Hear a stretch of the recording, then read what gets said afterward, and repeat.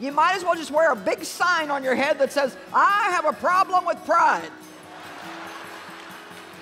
And I think it's my business to run the world and to tell everybody what they should be doing. Nobody knows as much as I do.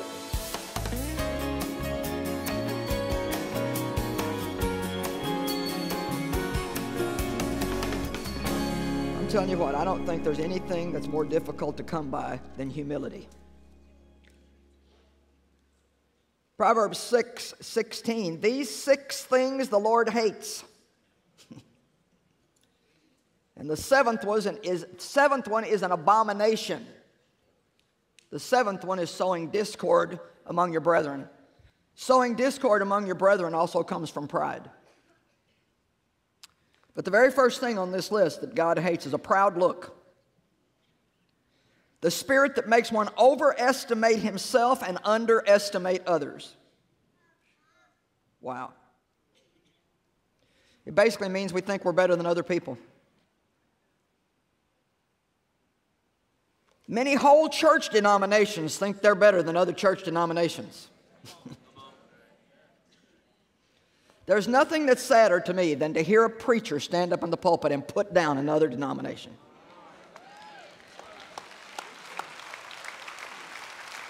It hurts me when I hear preachers make cracks about the televangelist. They don't know me. They don't know anything about me. They don't have any idea what kind of responsibility it takes to be on this much TV and actually believe God for the money to pay the bills. And the only reason why people make comments like that is pride and jealousy, which also comes from pride.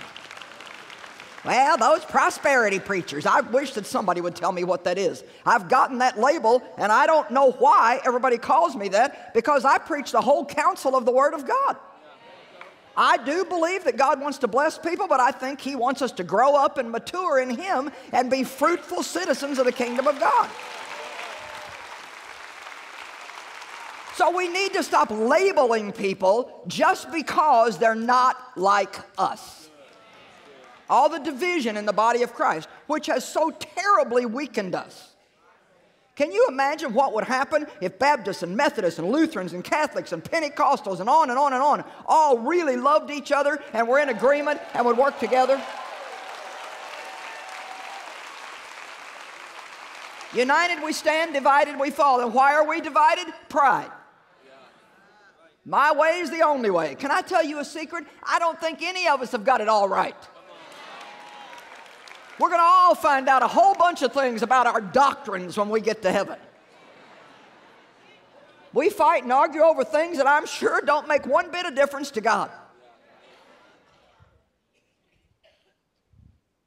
Yeah, I don't even want to get started on that at all. God hates that stuff. He hates it. You don't need to judge somebody just because they're not like you. I don't need to judge somebody because they're not like me. In case you haven't noticed, God likes variety. And we've all got our own little brand of strangeness.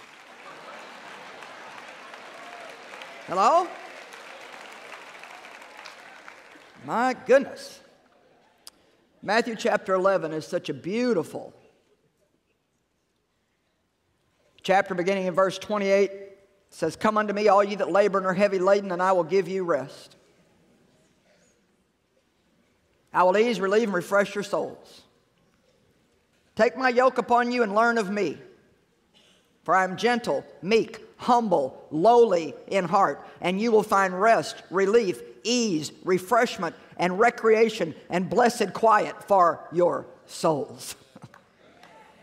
I'll tell you what, a bad case of pride is hard on you. Because you just spend all your time judging and criticizing and having to be right about everything, having to have an opinion about everything, talking way too much, telling everybody what you think, I think. Let me tell you what I think, let me tell you what I think, let me tell you what I think. You know, occasionally I'll go to lunch with a bunch of preachers, and Years and years ago, I began to notice that none of us could even hardly eat, trying to tell each other what we're doing. Well, I'm doing this and I'm doing that. My church's doing this, my church's doing that. And one day I felt like when I went to lunch, the Lord just said, "No, I just want you to not say anything unless, till somebody asks you what you're doing." I found out by the end of lunch, they weren't the least bit interested in me. Nobody gave a rip what I was doing. So often we get together and we're not interested in one another. We're just trying to impress each other. Whoo, I'm preaching good.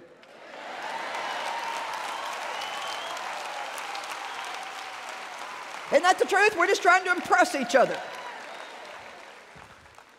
My goodness.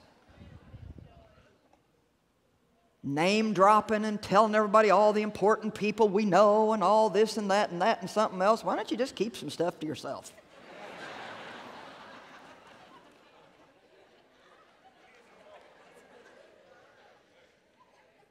1 Peter chapter 5, verse 5. Likewise, you that are younger and of lesser rank, and that doesn't mean that you're beneath somebody, it just means maybe you hold a different position than somebody else. Be subject to the elders, the ministers, and the spiritual guides of the church. Everybody wants to own their own business and do their own thing. And if you get corrected in a church about something, first thing you're going to do is go find yourself another place to go.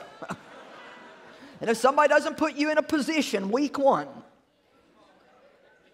then they're not hearing from God because you're so talented and they should be using you.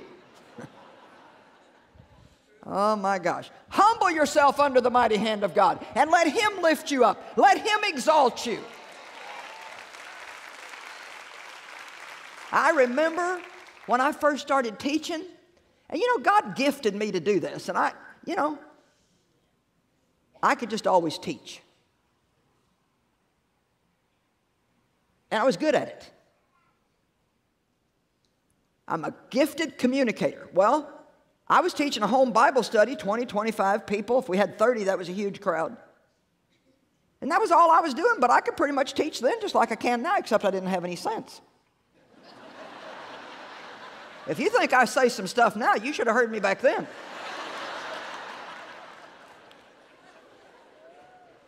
And when I started teaching the Bible, I'm telling you the honest God's truth, I would sit in my living room floor, and I had on short shorts, I mean as short as I could get them, and I'd sit there and blow smoke in everybody's face while I was teaching the Word.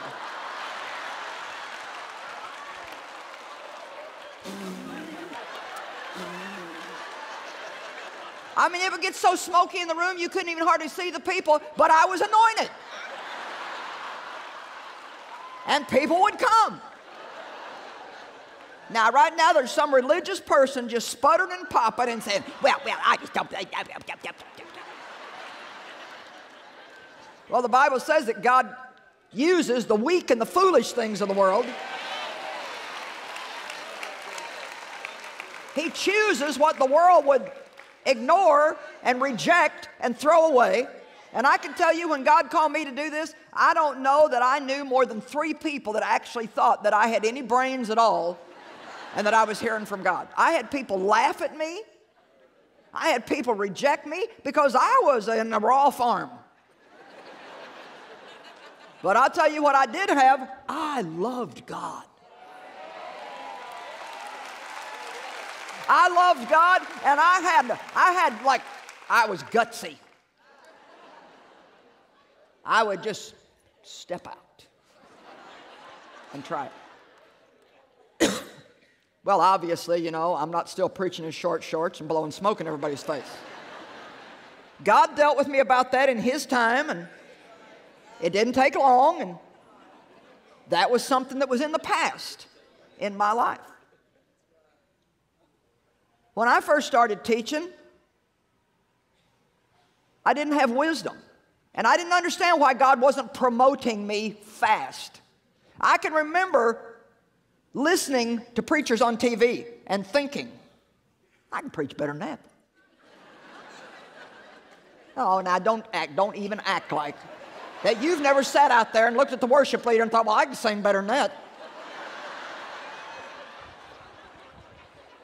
Because I know you have.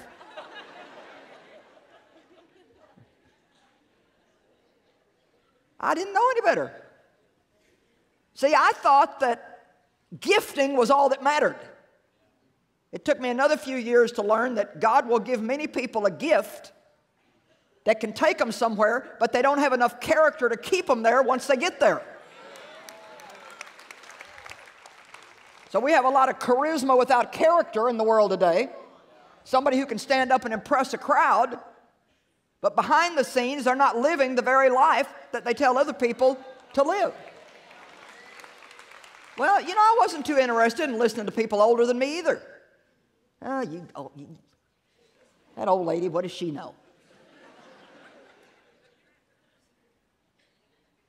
And that is the worst attitude that you can possibly have. I mean, when you get around somebody that's been walking with the Lord 30, 40 years, I mean, you ought to keep your mouth shut and listen to everything they say. You ought to hang on to every word that they say. Watch how they behave. Watch what they do.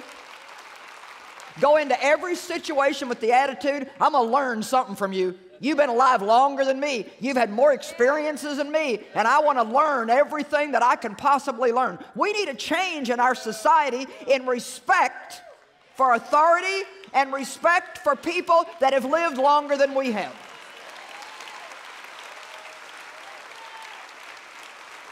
God will teach us through anybody. He'll teach you through a child. He had to speak to one prophet through a donkey because the guy was too bullheaded to get it any other way.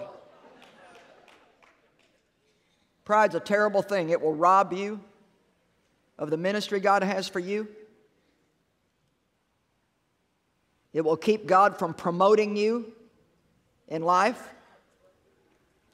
But it can be overcome through the mercy and the grace of God. So, you that are younger, be subject to the elders, the ministers, and the spiritual guides of your church. And that doesn't mean that they get to run your life.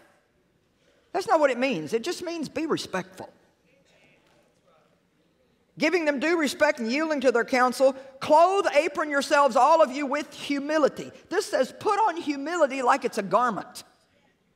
And that doesn't mean you go around all the time with your head hanging down. Oh, I'm just nothing and nobody. I'll tell you where humility and pride is seen quicker than any place, I believe, is in how you treat people. I believe that. When we came to the church here to do the one night of their women's conference that they had several months ago, and then again now this time, you know, Dino and his family in the church here are very giving people, and he always gives us gifts when we come.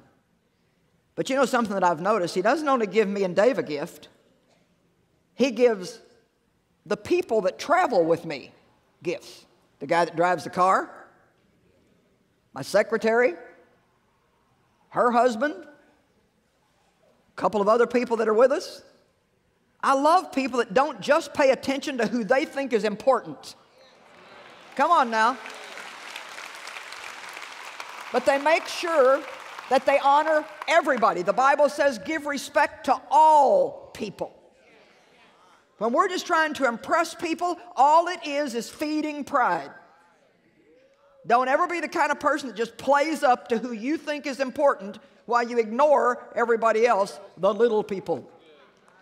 I remember when I was in the helps ministry in my church and I wasn't preaching or ministering yet, the pastor sent us one time, we were having a camp meeting, and he sent us to pick up a well-known musician. I mean, he was like big back then. And he wouldn't talk to us. He was so rude to us. And it was just like, it was even such an eye-opener, you know, because you respect these people, they have these big positions, but then to get with him behind the scenes, it was like, but you know what? In later years, he had some of the most terrible trouble in his life and in his ministry. And I remember by then, God had promoted us And our ministry was quite well known, and I remember him now asking us for help. And I'm just trying to talk about the principle of God here. You know, here's somebody who thought he was better than we were, and actually was rude to us and mistreated us, and God has His way of balancing things out, if you know what I mean. How many of you get my meaning? That's why the Bible says, you humble yourself under the mighty hand of God, and in due time, God will put you in the right position for you, but He'll put you in a position that you can maintain with integrity and honesty. I wanted to be a big preacher when I was only teaching a home Bible study, but I didn't realize that God was doing me the greatest favor He could possibly do me by not promoting me into a more public position, because I wasn't ready. I thought I was ready, but I wasn't ready. And usually when you think you're ready, you're not ready, and when you think you're not ready, you are.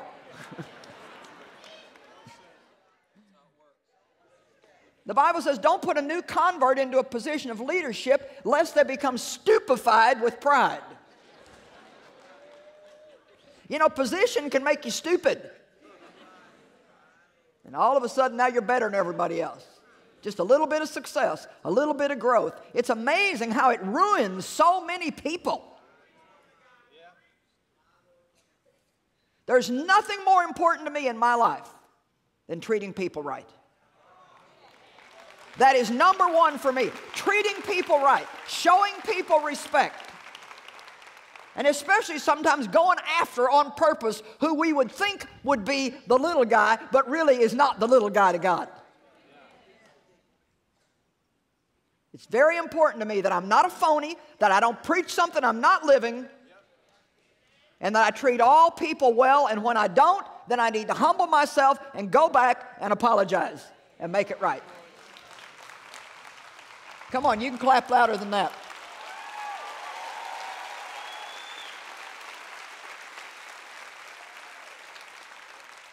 Now, still in 1 Peter 5:5, we're getting a lot of lessons out of this.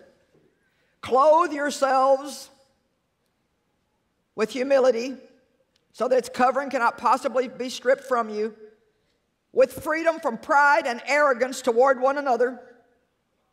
For God sets Himself against the proud. My gosh. God sets Himself against the proud, the insolent, the overbearing, the disdainful, the presumptuous, the boastful, and He opposes, frustrates, and defeats them. But He gives grace, favor, and blessing to the humble. Therefore, humble yourselves. Demote, lower yourselves in your own estimation, and all that really means is to have an attitude, I'm no better than anybody else. I'm as good as everybody else, but I'm no better than anybody else. I'm not below them, I'm not above them, I'm just in Christ. And anything I can do it because God's given me the gift to do it. And I don't need to act like it's my own and it's something I've done. I just need to be thankful and grateful for what God enables me to do. Humble yourself under the mighty hand of God, that in due time He might exalt you. Now, one of the ways that pride manifests is in us trying to do things that only God can do. We need to let God be God. You are not Holy Ghost Jr., believe it or not. Your ministry gift is not fault finder.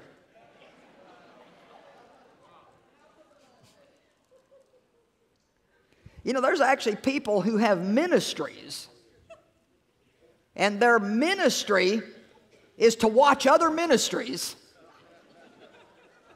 and point out to the public what's wrong with them. I mean, I am sorry, but that is just the dumbest thing I have ever heard in my whole life. I would love for somebody to tell me where they find that. And oh, they cause so much trouble and heartache and even confusion for people. One of the things that I wasted, everybody say wasted. One of the things I wasted so much time on was trying to do things I couldn't do. And one of those things was trying to change myself. You can't change yourself. Only God can change you. I would go to church and I'd hear a message on the mouth and I'd go home and decide I was going to be quiet and not say anything. Well, then I'd go to the other extreme and I wouldn't say anything, and then I would get depressed. And I didn't understand why I'd feel depressed, because I was trying to do the right thing. And God said, well, you've shut your mouth, but nothing's changed inside. Yeah. Come on, that's a good message. See, I could discipline myself to say, well, I'm just not going to talk. Then I can't get in any trouble.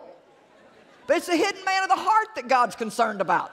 And the reason why we can't change ourselves without God's help is because all we can do is try to control this outward behavior, but God's got to get inside and work in us to change our heart motive.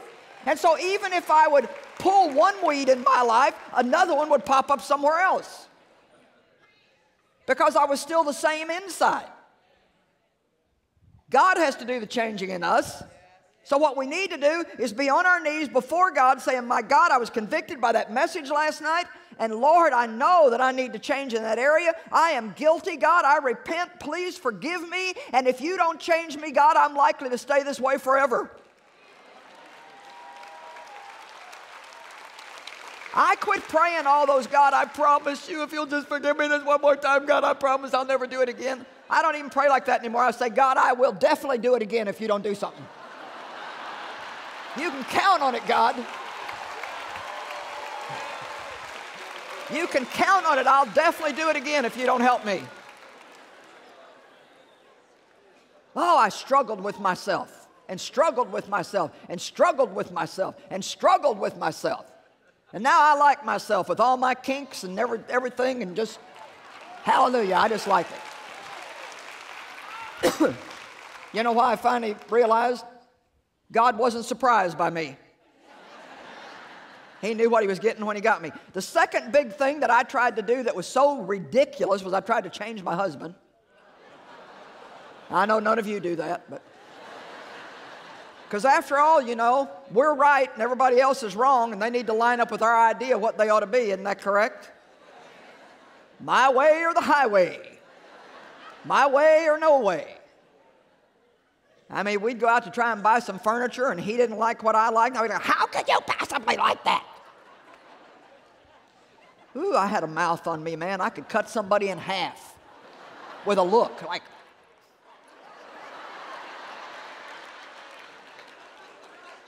come on, let's see your best.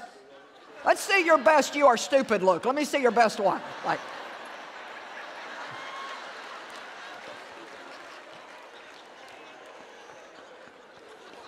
come on. You know, you didn't have to open your mouth. A lot of times it's just the, or this one.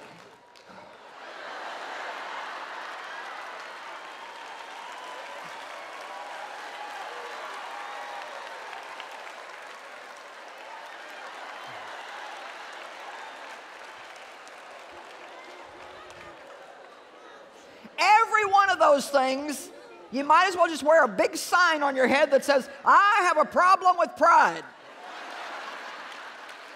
And I think it's my business to run the world and to tell everybody what they should be doing. Nobody knows as much as I do. Oh my gosh, we're having fun. Woo, hallelujah.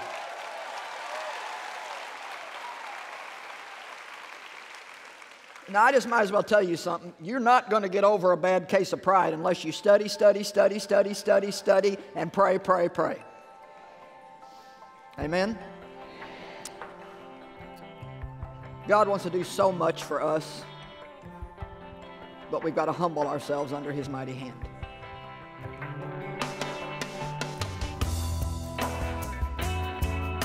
Well, of all the Christian virtues to be sought after, we should seek to be humble, meek, gentle, and lowly, because that is the nature of Jesus.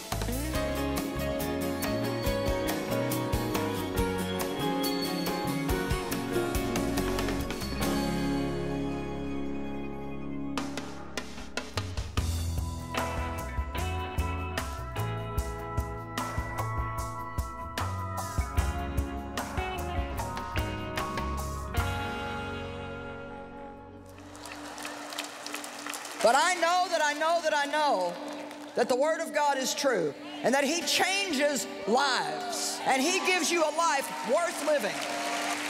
Misschien ken je Joyce Meyer van haar boeken of van haar programma Enjoying Everyday Life. Maar wist je dat Joyce Meyer Ministries ook overal ter wereld concrete humanitaire hulp biedt? Door middel van voedselverstrekking, ziekenhuizen, noodhulp bij rampen, het bevrijden van slachtoffers van mensenhandel en nog veel meer. Deze christelijke hulporganisatie heet Hand of Hope en draait volledig op giften. Early on, Mom and Dad, really just started to realize just how full the Bible is with mandates that we're supposed to take care of the poor. It talks all the time about visiting those that are in prison and feeding the hungry and, taking in the stranger and taking care of the widow and the orphan. And so we strive to do that. And as the ministry has grown, our ability to influence and do bigger things has also grown. It's really great to have the ability to feed children all around the world. And I have a goal and a desire to keep feeding more and more all the time. This after-school feeding program serves an average of 90 to 100,000 hot meals per year. One meal for these kids is survival. Well, I'm here in Thailand at one of our children's homes. You can feed, house, and educate a child. Hope Cambodia has been absolutely amazing. We've opened 15 different orphanages, and we're so grateful to be able to build this well here in Sri Lanka. We love to get clean drinking water to people. Well, so the water they're drinking is not making their children sick, and it's not dirty, contaminated water. Definitely feel in Haiti just the absolute desperation. I'm at the Cure Hospital in Malawi, Africa. A huge line of people who are waiting to see our nurses and our doctors. Many doctors and medical people have volunteered their time. We are in Summers Point, New Jersey. Well, today we're in Joplin, Missouri. We're here in Haiti in the village, and we're about to move people into brand new houses we've built. The winds were so constant with these big gusts. It was terrifying. 150 or more were killed, thousands left homeless. How you doing there, guys? A little gift from Joyce Meyer Ministries. Here in Zimbabwe, I was able to hand out the 2 millionth bag in a prison. That you can have a different life today. Don't know how many, lives you guys saved by coming in and showing the love that you guys show. Human trafficking, today's term for modern slavery. We've been working in different parts of the world and providing a place for women to come out of that lifestyle and be restored. There's no limit here. This is ran by God. He changes lives in Project Hope. You can change, you can get healing, you can survive. Over Jezus vertellen en mensen laten zien dat God van ze houdt. Ja, de vele noden op de wereld gaan de mens te boven. En misschien vraag je je zelfs af of je er überhaupt wel iets aan kunt doen. Maar dat kan dus wel degelijk. Hand of Hope, de christelijke hulporganisatie van Joyce Meyer Ministries, is daar het bewijs van. Alles in één keer oplossen gaat niet. Maar wij bieden mensen één voor één de helpende hand.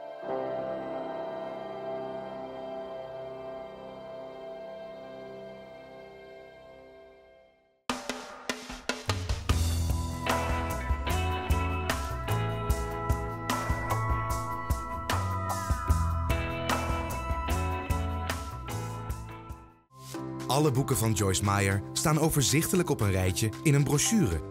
Geef nieuwe impulsen aan je dagelijks leven en bestel deze gratis brochure nu telefonisch op nummer 026 20 22 100. Vind je het moeilijk om te bidden? Te ingewikkeld? Bidden kan zoiets moois zijn. Praat met God eenvoudig over alles. Een boek van Joyce Meyer kan jou hierbij helpen. De kracht van een eenvoudig gebed. Leer hoe je met God over alles kunt praten. Je kunt het boek De kracht van een eenvoudig gebed nu bestellen via onze website joyce-meyer.nl of telefonisch op 026 20 22 100.